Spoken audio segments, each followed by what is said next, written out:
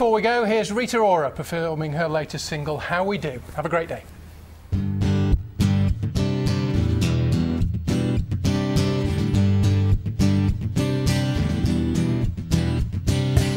I stumble up to the window, open the curtains to blinding light, makeup all over the pillow. What went on, what went on, what went on last night?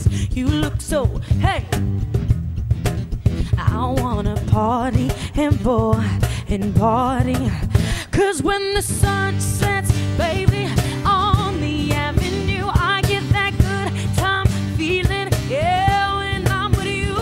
So put your arms around me, baby, yes, we're tearing up town, 'cause that's just how we do. We got that sweetheart loving, dancing in the dark, out in the streets, we running, we shut down every bar. So put your arms around me, baby, yeah, we're tearing up, 'cause that's just how we do. Oh, that's just how we do. Oh, that's just how we do, yes. Oh no, oh no, oh, that's just how we do.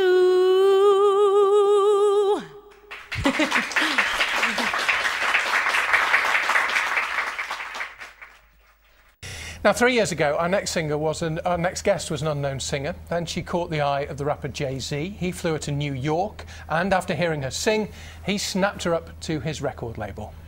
And today, Rita Ora is hot property with 3 #1s under her belt, supporting Coldplay on tour and even guest judging a slot on the X Factor. We'll be speaking to Rita in a moment, who's here. Good morning to you, Rita. Morning. Yeah, we're going to be speaking to her in a moment. She's also going to be playing us one of her songs a bit later. But first, let's take a look at one of her hit singles, R.I.P.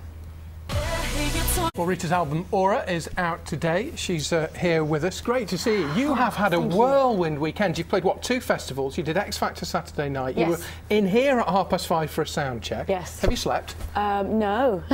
No, but I think you don't really need to sleep right now. I think I'm actually fine. I'll sleep later, like in the car or something. Who needs sleep?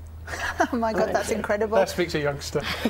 You've had 3 consecutive #1s this year, the only person to do that. Yes. And you've got Jay-Z as your backing. What's that like? Is he a good mentor? Well, I can tell you that he's incredible at what he does. I'm just really happy to be under the belt of such a legend in our generation, and not only that, but we've got something in common. We both love music. It's cool to have a kind of boss that loves the same thing you love. So I know that creatively he'll always kind of understand me. Do you know what I mean? Yeah, so it's really cool.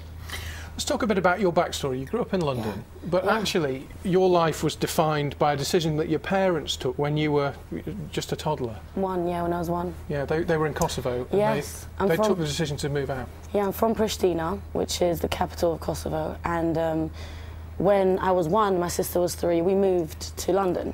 And I think, obviously, my parents knew what was coming and that there was a problem about to happen. And obviously, my family, my grandparents couldn't all go. So, you know, my mum and dad did the right thing and they made a decision to move me to London. It's a difficult decision for them to leave their parents behind, I guess. It is, and I remember, because my mum never knew how to speak English. So while she was raising us, you know, she was learning how to speak English and doing her studies, because she's a doctor now, she's a psychiatrist, so she had to study all over again. And you know, come to think of it now, like, she's actually a superhero. She's like a superwoman, because she did all those things at once. And you know, my dad now owns pubs, and it's really good now, but growing up it wasn't, you know, the easiest lifestyle in the world. Well, you've worked for your success, and I don't think anyone would begrudge it you for 1 minute. Yeah, and having such kind of strong-willed parents, I guess that's been a big influence on your career, has it? Because you're only 21 and you're doing incredibly well for that.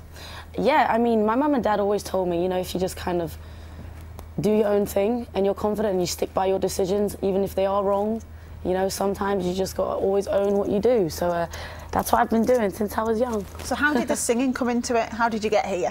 Well, my mum actually didn't know I could sing until my singing teacher said, you know, your daughter can sing. She was like, really? And then when I was 6, joined the choir, and then I went to school. I went to Sylvia Young Theatre School. I auditioned for Sylvia Young, and that's when my mum was like, all right, you know what? she's got something there. So then gradually I was just kind of grinding, you know, I was just singing everywhere I could, and it came to a point where I just didn't take no for an answer. We talked about your incredibly busy weekend. Do you actually have to pinch yourself in some ways? Yes, but you know what? I love being busy.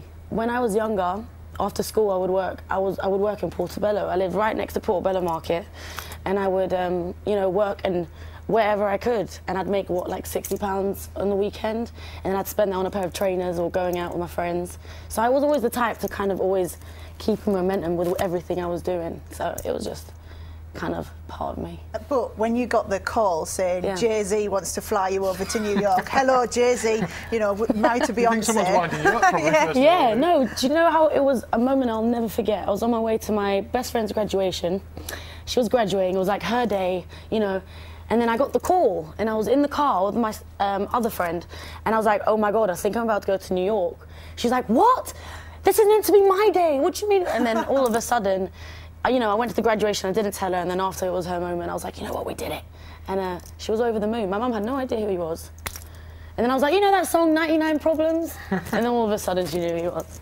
Brilliant. Well, your album's out today, isn't it? Yes, my album is out today. I can't believe it. It's really weird. And it's been you know, it's taken you a while to put it together as well. It's been a labour of love. Oh, it has. It's been a labour of love, frustration. My album was ready when I was 19. And then I scrapped it all and I started again. I just didn't feel like what I was talking about was really relevant to me. And my mum was like, you don't really care about the things you're singing about. And I agreed, so we started again. And I'm happy to say we have a finished product finally. Well, we look forward to hearing you singing one of the songs from it a little bit later in the programme. Before we do that, though, when it comes to